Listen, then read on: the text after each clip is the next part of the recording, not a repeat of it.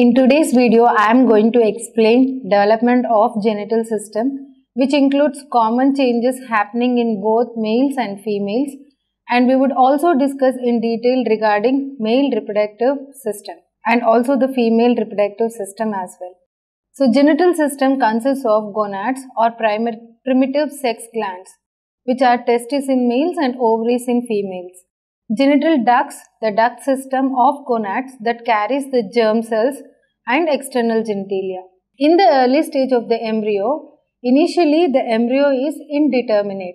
We cannot make out whether it is male or female initially because the development of testes and ovary are similar. It is called as indifferent stage, and only after this stage the development proceeds further in male or female direction into a definitive stage. So, the sex of the individual is not established till 7th week, that is till 7th week it is considered as indeterminate embryo, and the development of genital system begins during the 4th week of intrauterine life. So, starting with the genetic sex, that is genotype XY or XX of the embryo is established at the time of fertilization. But gonads do not acquire male or female morphological characteristics till the embryo attains 7th week of development. Initial week, that is week between 1st to 6th week of development, the gonads are structurally similar, and hence this is called as indifferent stage of gonad or indeterminate embryo. So, during week 7, the indifferent determinate embryo begins phenotypic sexual differentiations. By week 12, the female or male characteristics of external genitalia can be recognized. By week 20, phenotypic differentiation is complete. So, this difference of development between male and female is because of chromosomal and hormonal factors. The phenotypical differentiation is determined by SRY gene, which is located on short arm of Y chromosome, that is YP11 to be specific. It is located on short arm of Y, that is the P arm of Y chromosome at 11th locus. The SRY gene encodes for a protein called as testis determining factor, TDF. The presence of TDF leads to the development of male genital organs. As the indifferent gonad develops into testis, the Leydig and Sertoli cells differentiate to produce testosterone and Müllerian inhibiting factor, that is called MIF. So, this factor also produced by the Leydig cells and Sertoli cells. So, this leads to phenotypically male embryo. In the absence of testis determining factor, testosterone and Müllerian inhibiting factor, and in the presence of WNT4 gene, and which is a master gene for the differentiation of female gonads. So, hence indifferent gonad will develop into ovary and embryo will be phenotypically female. So, let's see the development of gonads in both males and females. So, the gonads develop from three sources: primordial germ cells, intermediate mesoderm, and third part is coelomic epithelium covering the intermediate mesoderm. So, here it is a schematic image which is a cross section taken to show the intermediate mesoderm. So, this bulge is the intermediate mesoderm.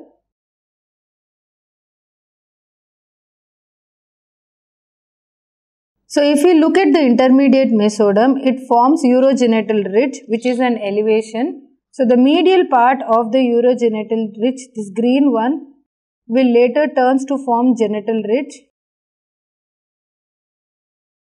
So, that is about the intermediate mesoderm. Let's talk about this primordial germ cells. Primordial germ cells, basically they originate from epiblast cells.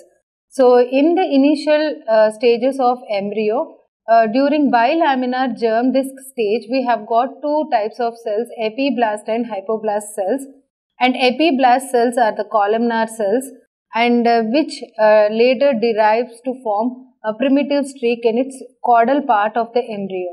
So, the same epiblast cells which gives rise to primitive streak will further give rise to cells called as primordial germ cells.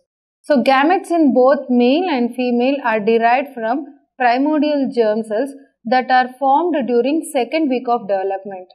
And further they move through the primitive streak during gastrulation, that is during formation of trilaminar germ disc, and they migrate to the wall of the yolk sac. So during fourth week, these primordial germ cells which are present in the endodermal wall of the yolk sac, they migrate along the dorsal mesentery of the hindgut by active amoeboid movements and reach the genital ridges at the beginning of fifth week and invade the genital ridges. So here is the genital ridges. So along the mesentery, this is the mesentery. This is the developing GIT which is derived from the yolk sac. So along the endodermal wall of the yolk sac, along the dorsal wall of the yolk sac, the cells migrate into this genital ridge. The cells migrate into the genital ridge during fifth week and they invade into the genital ridge by sixth week. So in this image, we can see the primordial germ cells which are traveling along the mesentery. So these primordial germ cells undergo mitotic divisions and increase their number during their migration, and also when they arrive into gonads, they divide very fast. So aberrant migration of the primordial germ cells may lead to germ cell tumors which are called as teratomas. Teratomas may also result from epiblast cells which are pluripotent. So that was about the primordial germ cells which invade into the intermediate mesoderm, that is at the genital ridges. So moving on to this coelomic epithelium. So the gonads which are developing in the intermediate mesoderm medial to the middle part of mesonephros. So here are the mesonephros. So let us see the further changes in this intermediate mesoderm. So the first indication of development of primitive gonad is seen at about fourth week. An elongated elevation called as genital ridge which appears on the medial side of mesonephric ridge. So here is the medial side of the mesonephric ridge, we see the genital ridge. And here the red color is the mesonephric ridge.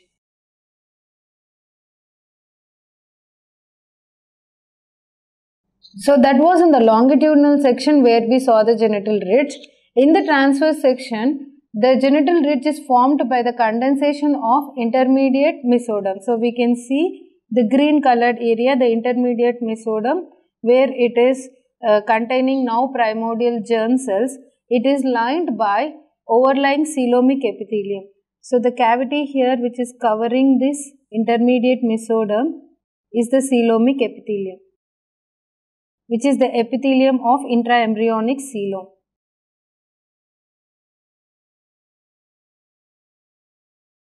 So on the arrival of germ cells into the genital ridge, the cells of the surface epithelium of the genital ridge, which is nothing but the coelomic epithelium, it proliferates and penetrates underlying the mesenchyme to form a finger-like cords which are called as primitive sex cords. So here is the schematic representation to show the genital ridge changes. So this is the genital ridge and we can see the coelomic epithelium.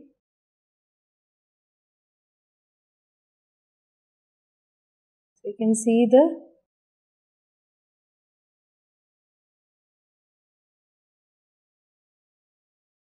So in both male and female embryos, the primitive sex cords are connected to the surface epithelium, and hence it is impossible to differentiate between the male and female gonads. You can't make out the difference between the male and female gonad because these sex cords are present which are projecting from the surface epithelium. So this is the surface coelomic epithelium, this is the coelomic epithelium, and these are the primitive sex cords, and here are the blood vessels.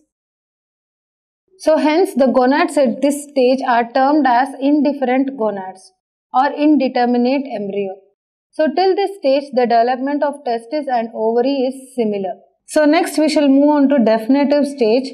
So the indifferent gonads enters into the definitive stage on the development of testis in females and ovaries where the embryos will be designated as females. So starting with the development of testis, during the indifferent stage, there are two duct systems, that is the mesonephric duct and paramesonephric duct. So the testosterone produced by the Leydig cells in the testis stimulates the development of mesonephric ducts to form the efferent ducts, epididymis, vas deferens, seminal vesicles and ejaculatory ducts. So we can see the mesonephric ducts forming the ductal system. So because of the production of testosterone hormone by Leydig cells, which stimulates the development of mesonephric ducts into efferent ducts. So here are the efferent ducts which reaches the retitestis or mediastinal testis to form epididymis. So we can see here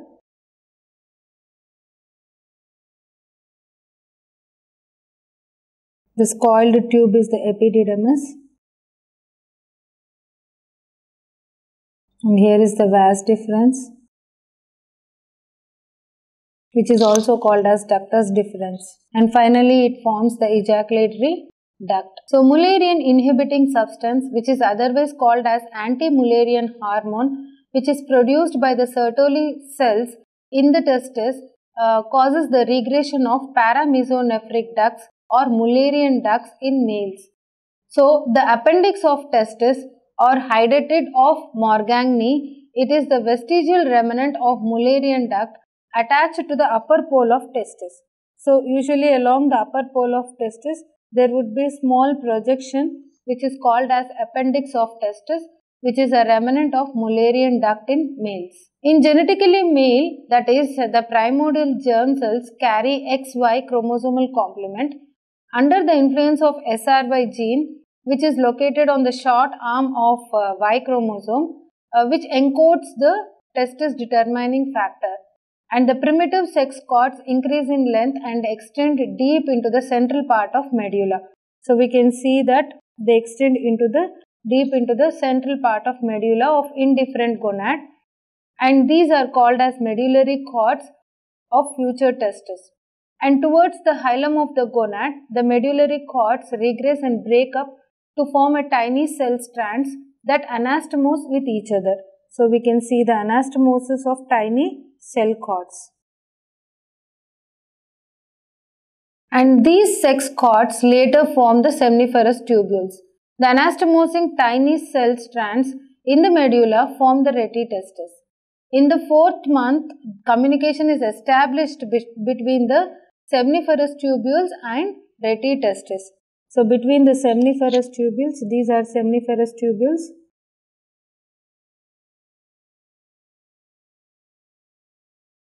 and these are the efferent ducts present in retitestis.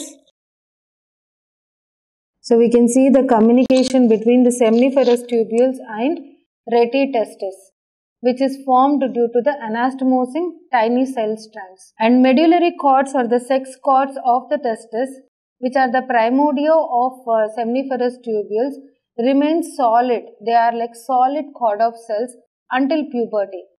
And therefore, the spermatogonia develop and form sperms only after puberty. So when the seminiferous tubules are formed by the canalization of sex cords. So the seminiferous tubules contain two types of cells. One is the sex cord cells, the cells which are derived from the surface coelomic epithelium. The other cells are primordial germ cells. So the primordial germ cells form the spermatogonia and sex cord cells form the sustentacular cells of Sertoli. So now the mesenchyme migrates beneath the coelomic epithelium and forms a tough fibrous layer around the developing testis and separates or cuts off the sex cords from the coelomic epithelium or germinal epithelium.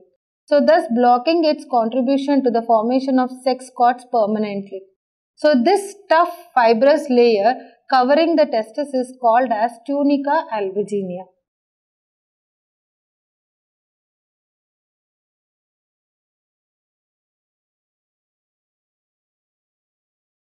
The mesoderm also forms mediastinum testis, that is the fibrous septa which arise from the mediastinum, extends towards the periphery and divides the testis into various lobules.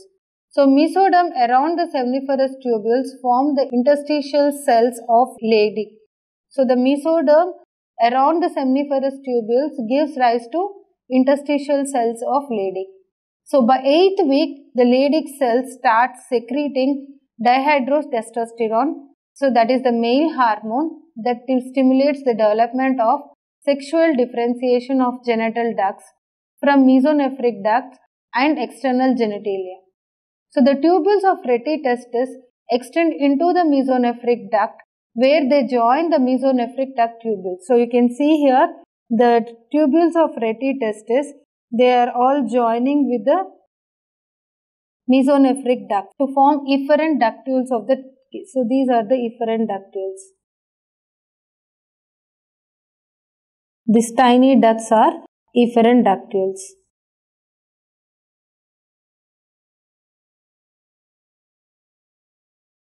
So these efferent ductules will again form a duct of epididymis, vas deferens. So we can see here the highly coiled duct is the duct of epididymis.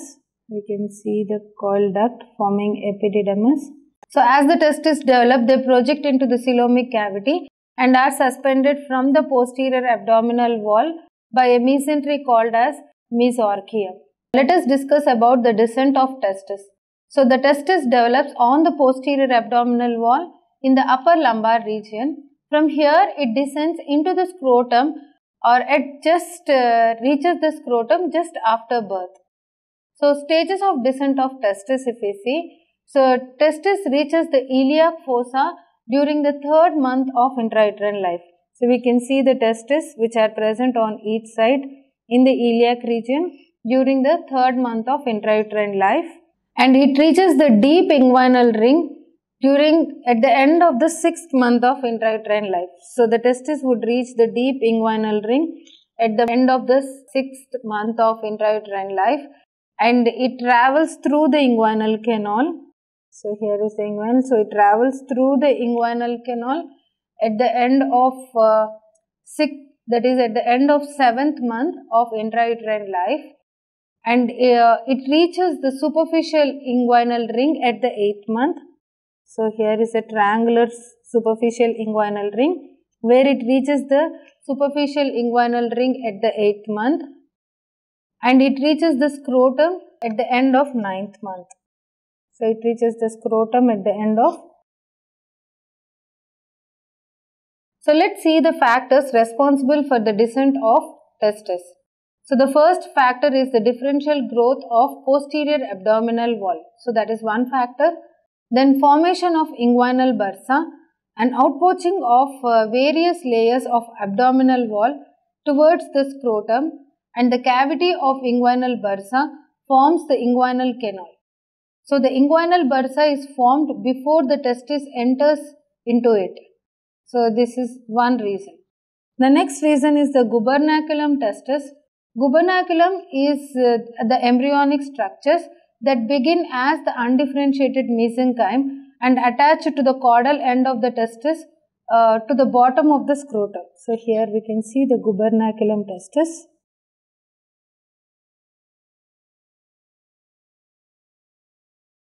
Which is attached to the caudal part of the testis and to the inner wall of the scrotum.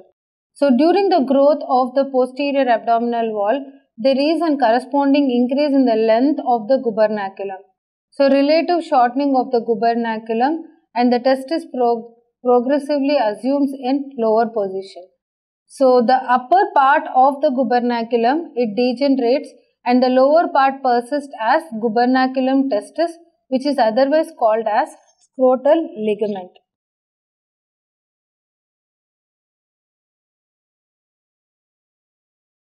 So which secures the testis to the most inferior portion of the scrotum. So tethering it in its place and limiting the degree to which the testis can move within the scrotum. Hence the gubernaculum pulls the caudal pole of the testis to the scrotum and eventually anchors the testis within the scrotum. Next is the increased intra-abdominal pressure is one factor which also helps in the descent of testis, because this increased intra-abdominal pressure helps to push the testis out of the abdomen. The other factors are like male sex hormones, which greatly influence the descent of testis. And the next factor is the processus vaginalis. It is a diverticulum of the peritoneal cavity that grows into the inguinal canal and scrotum. So as the testis descends into the scrotum, it invaginates the processus vaginalis from behind. And once the descent of the testis is completed, so the part of the processus vaginalis between the testis and the deep inguinal ring, it gets obliterated. And the part of the processus vaginalis that covers the testis, it is called as tunica vaginalis. So it forms an outer covering called as tunica vaginalis, which is actual continuation of peritoneal cavity embryologically. The next factor is the specific neurotransmitter called as calcitonin gene-related peptide is secreted by genitofemoral nerve, supplying the muscle fibers of gubernaculum testis. So let us talk about the development of genital ducts or mesonephric ducts, which are otherwise called as Wolffian ducts and tubules of male reproductive system. So mesonephric ducts, they develop in the male as a part of urinary system because these ducts are critical in the formation of definitive metanephric kidney. So here is a sagittal section where we can see the mesonephric ducts.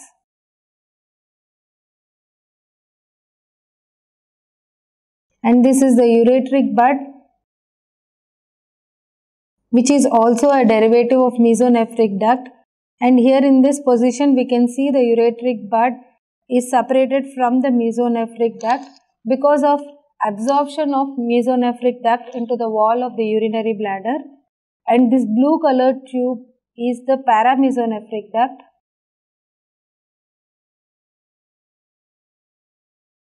In males, this paramesonephric ducts or Müllerian ducts, they regress and degenerate because of anti-Müllerian substance or anti-Müllerian hormone and testosterone and other factors which I have explained. So because of that, these paramesonephric ducts will regress in their size. Whereas the mesonephric duct, this mesonephric duct, it forms the ductal system of male reproductive system. Here is the image showing partial derivatives of mesonephric ducts. So mesonephric ducts, we said it is proceed to form the epididymis. So this is the epididymis. It forms the ductus deferens. This is the ductus deferens or vas deferens, and it forms the seminal, vesicle and ejaculatory ducts which are present near the opening of the mesonephric ducts into the urethra, that is the prostatic part of urethra. So a few mesonephric tubules in the region of testis, they form the efferent ductules. So these are the efferent ductules.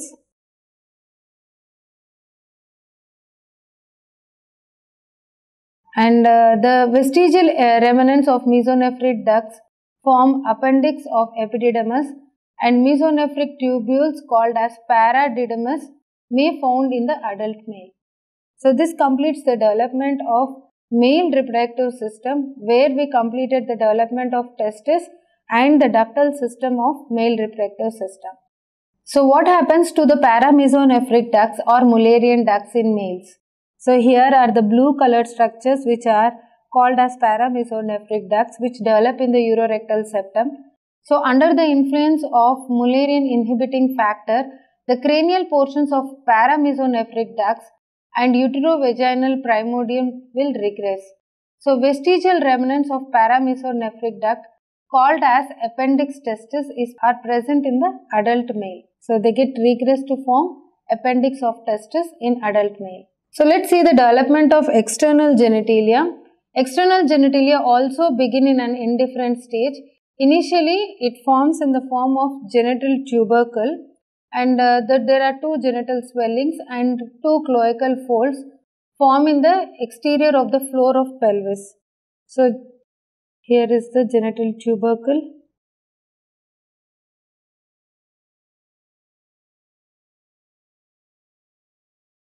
So, when the urorectal septum reaches the interior of the floor to separate the anal canal from the primitive urogenital sinus. So, we can see the urorectal septum. When it reaches till the floor, here, touches here to form the perineal body. So, it divides the cloacal membrane into two parts, that is anal urogenital membrane and posterior anal membrane. So, later it soon formed the urinary bladder, that is the urogenital sinus, it forms the urinary bladder, and cloacal folds are now called as urethral folds. So, in males, the genital tubercle which grows as phallus. So, this is the phallus. And as it grows, it pulls the urethral folds together, and these folds fuses to form the shaft of the penis. So, these are the urethral folds, right and left urethral folds. You can see they are fused in the midline. And meanwhile, the genital swellings becomes larger to form the scrotal swellings. So, these are the scrotal swellings.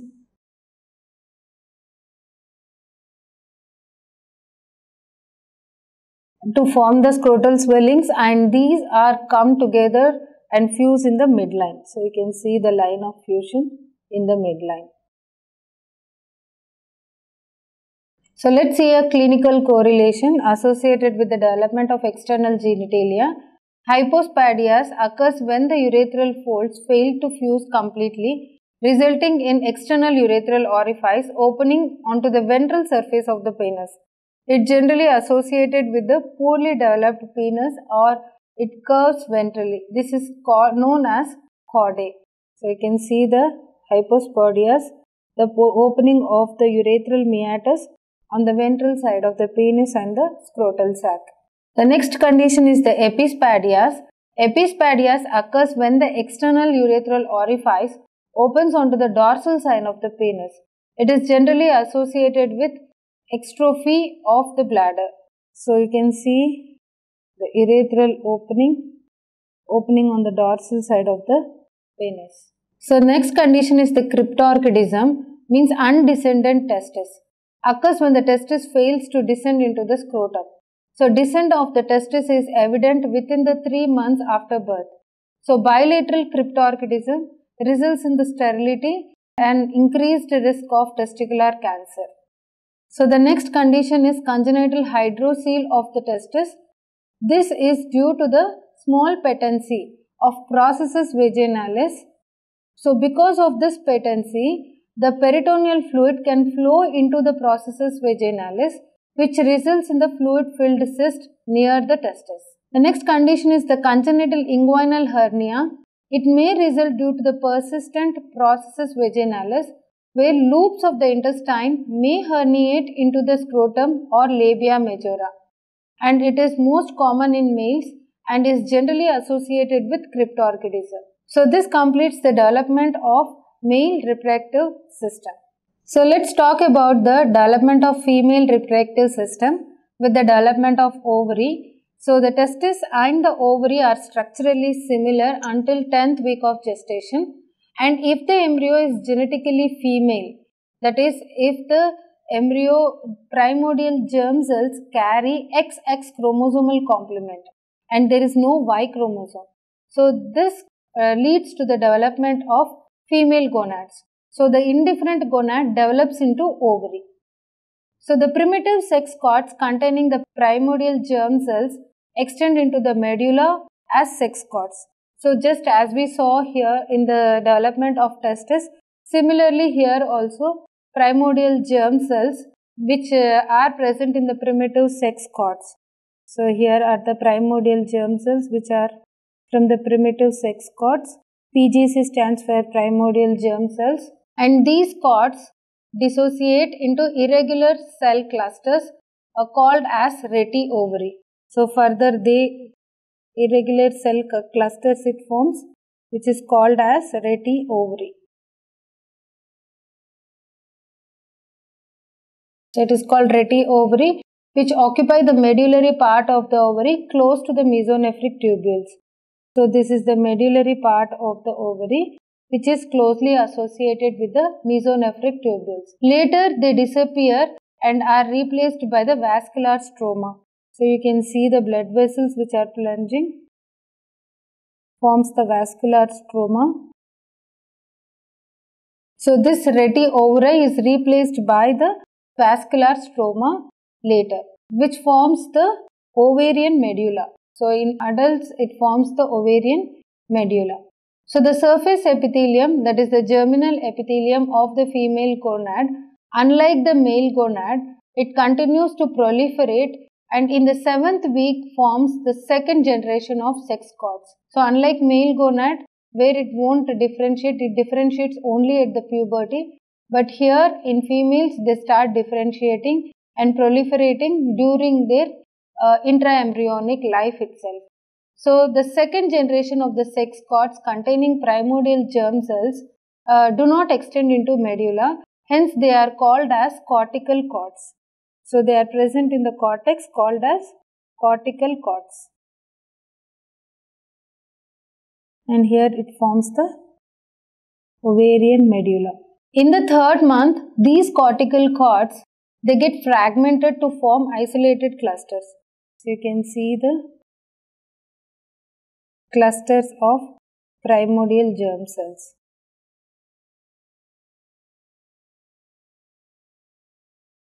And each cluster consists of a primordial germ cell in the center surrounded by a layer of coelomic epithelial cells. So here is one primordial germ cell which is surrounded by a layer of coelomic epithelial cells.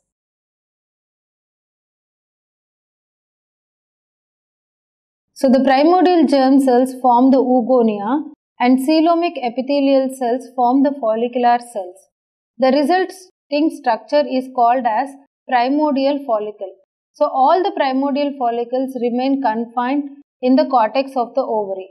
A large number of primordial germ cells are formed during fetal life, but no new primordial follicles are formed after birth.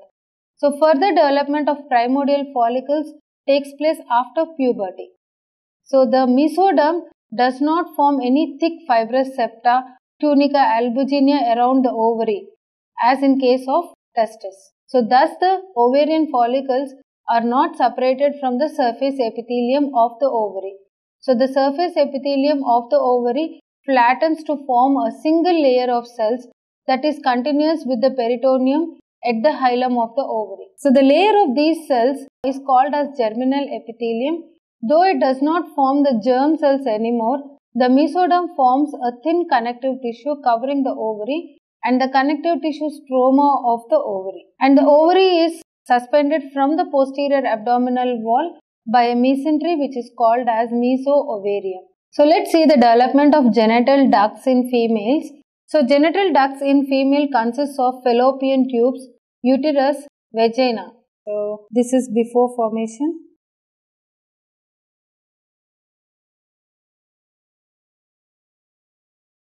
So the paramesonephric ducts develops lateral to the mesonephric ducts by the vertical invagination of coelomic epithelium in the urorectal septum. So cranial unfused part of the paramesonephric duct develop into uterine tubes or fallopian tubes.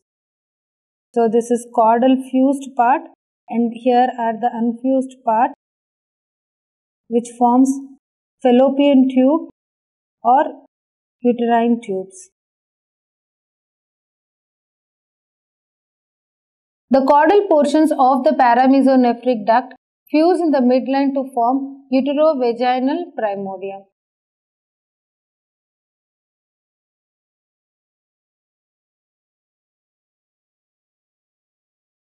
and thereby bringing two peritoneal folds called as broad ligament. So on each side of the uterus we see the broad ligament because of bringing the two peritoneal folds together, and thus the two paramesonephric duct fuse together in the midline to form a vertical duct which is called as uterovaginal canal.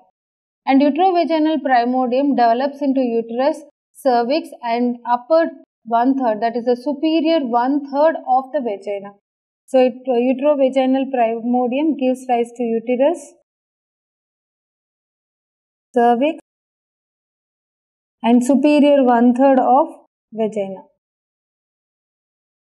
Let's see the development of vagina. Upper one-third of the vagina develops from the Müllerian or paramesonephric ducts, and lower two-thirds is derived from the endoderm of urogenital sinus.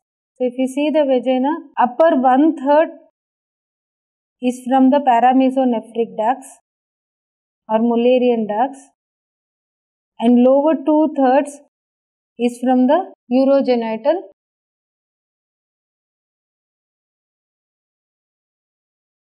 So the caudal part of the Müllerian duct fuse in the midline to form uterovaginal primordium, and it contributes to form upper one-third of the vagina. And paramesonephric ducts project into the dorsal wall of the pelvic part of the definitive urogenital sinus and induce the formation of sinovaginal bulbs. So they enter and they induce the formation of sinovaginal bulbs. The endodermal cells of the sinovaginal bulbs proliferate rapidly to form a solid plate of cells which are called as vaginal plate, and sinovaginal bulbs fuse to form the solid vaginal plate which canalizes and develops into inferior two-thirds of vagina.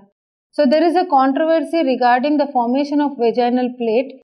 Some authorities consider that whole vaginal plate is derived from the endodermal sinovaginal bulb, while the other believe that upper part of the vaginal plate is derived from the mesodermal uterovaginal canal and lower part is derived from the endodermal sinovaginal bulbs. The central cells of the vaginal plate break down and by the 5th month, and the plate is completely canalized to form a lumen of vagina. The wing of the expansion of the vagina around the cervix forms the fornices of vagina, and the vagina remains separated from the phallic part by a definitive urogenital sinus by a thin plate of tissue called as the hymen. So which consists of a thin layer of vaginal cells superiorly and epithelial lining of the sinus inferiorly. Thus both the surfaces of the hymen is lined by the endoderm. So the hymen usually develops a small opening in its center during prenatal life. So next about the mesonephric ducts in females. Mesonephric ducts develop in females as a part of urinary system because these ducts are critical in the formation of definitive metanephric kidney. However, they degenerate in the female after the formation of metanephric kidney, and vestigial remnants of the mesonephric ducts and tubules may be found in adult female as ducts of Gartner's, hypophoron and paraophoron. Gartner's duct, a part of mesonephric duct, persist and lie between the two layers of broad ligament by the side of the body of the uterus, and this corresponds to the vas deferens in males, and this duct may undergo abnormal cystic dilatations to form Gartner's cyst. Next about the hypophoron, the organ of Rosenmuller, presents vertically above the ovary in the mesoovarian. The hypophoron corresponds to the efferent ductules of testis and epididymis of males. Epi means above, oo means egg, and phoron means basket. So this is vertically above the ovary in the mesoovarian. So that is the reason they are called as hypophoron. The paraophoron, which are called as cubit tubules, they are the small blind tubules between the ovary and the uterus, and these are called paraophoron. Para means on either side or near, and oo means egg, and phoron means basket. So they are near between the ovary and the uterus, like a small blind tubules, which are called as cubit tubules, otherwise called as paraophoron.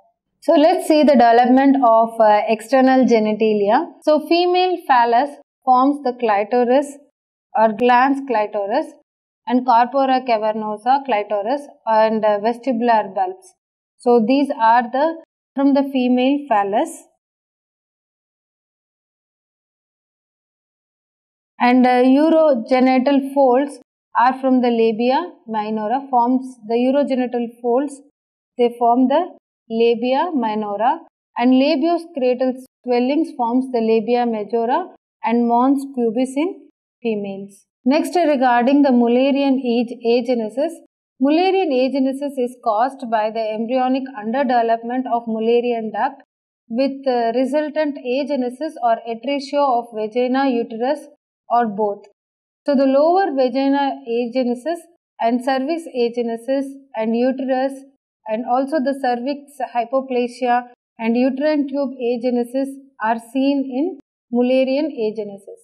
Double uterus with double vagina. So here in this image you can see the two uterus.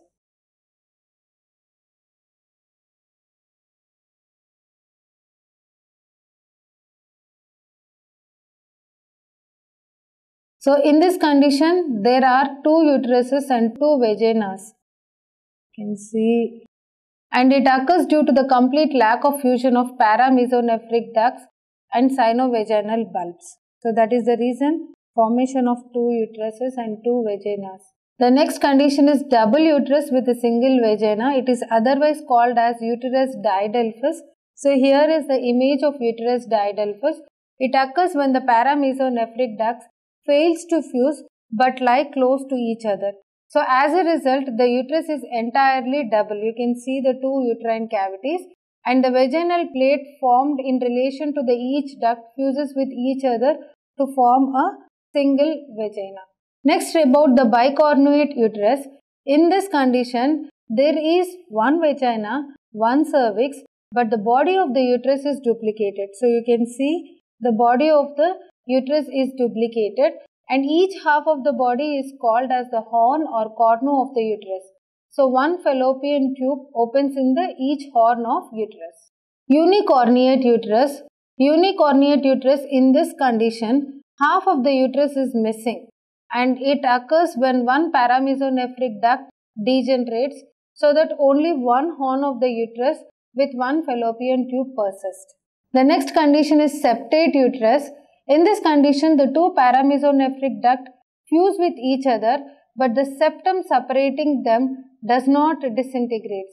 So as a result, a vertical septum separates the cavity of the uterus into two halves. So that is about the septate uterus. Next, about the agenesis of uterus. It is a rare condition in which the uterus is completely absent and it occurs due to the failure of paramesonephric ducts to develop. Infantile uterus. It is a clinical condition in which the adult female possesses a much smaller uterus than normal. The infantile uterus resembles to that of present before puberty. So the vagina and the ovaries are normal and clinically it presents as amenorrhea. Let's see some congenital anomalies with the development of vagina. Next is the agenesis of vagina.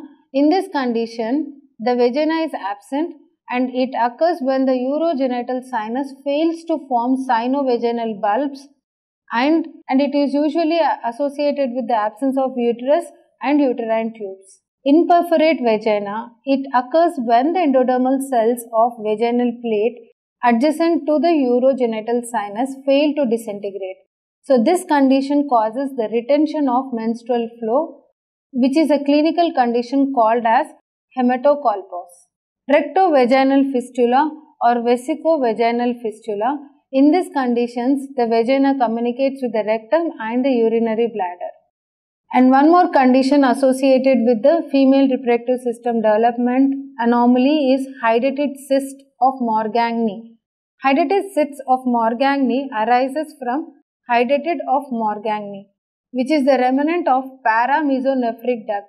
So hydatid cyst of Morgagni, also known as hydatids of Morgagni or Morgagni cyst, are common and appear as pedunculated and often tiny and frequently multiple cysts connected to the fimbria of the fallopian tubes, and they appear as a specific variant of paratubal cyst. So that is about the hydatid of Morgagni. So with this, we complete the development of female reproductive system with its clinical aspects. Thank you.